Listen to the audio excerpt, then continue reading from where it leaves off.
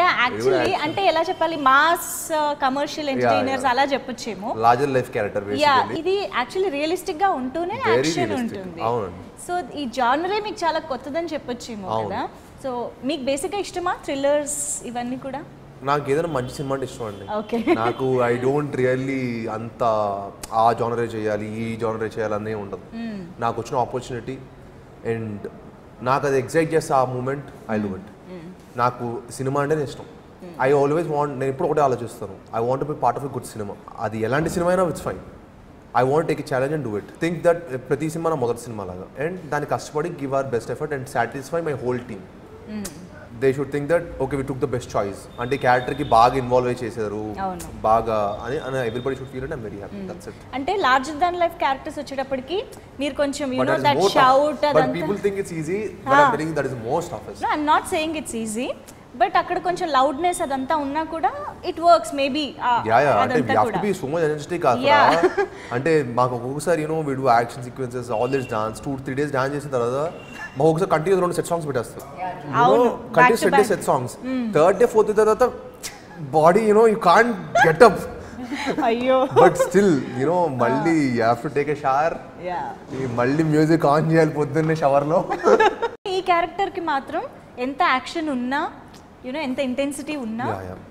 you should keep it real అంటే అది real గా జరుగుతుందన్న ఒక ఫీల్ ఎక్కువగా తీసుకురావాలి కదా అది ఎక్కువ టాస్క్ ఏమో అని అనిపిస్తుంది చాలా పెద్ద టాస్క్ కదా బికాజ్ మనం జెన్యూన్ గా లోపల ఫీల్ అవ్వాలి అప్పుడు అది కనిపిస్తుంది అవును కెమెరా మనం మోసం చేయలేమండి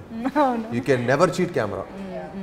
కెమెరా ఇంత చిన్న మీరు ఇంత ఏది చేస్తే పట్టేసుకుంటుంది it will catch you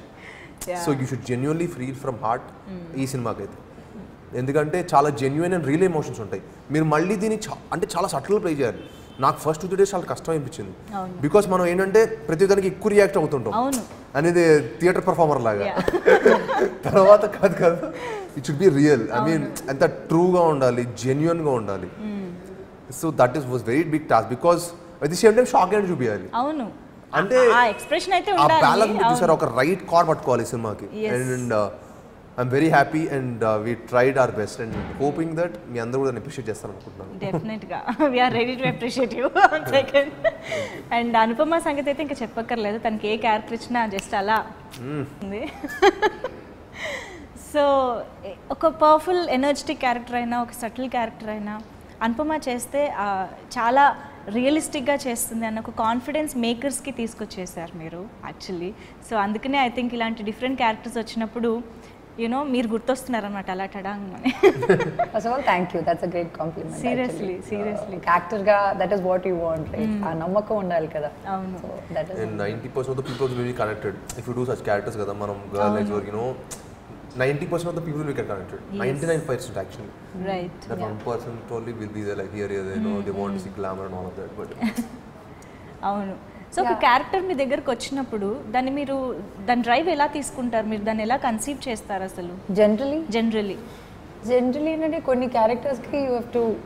think about it a lot so ఈ క్యారెక్టర్ ఏంటంటే కొంచెం mature it's unlike me okay అవును ఒక పర్సన్ కూడా it is not like me so I had to think a little bit and my work was కొంచెం easy because అది ఒక remake కాబట్టి నేను ఒక ఆల్రెడీ ఒరిజినల్ ఫిల్మ్ చూసాను కాబట్టి కొంచెం కూడా ఈజీ అయింది నా వర్క్ కానీ మామూలుగా ఏంటంటే ఇట్ డిపెండ్స్ ఆన్ లైక్ నాకు ఒక క్యారెక్టర్ వచ్చినప్పుడు what she is her mom her dad her family status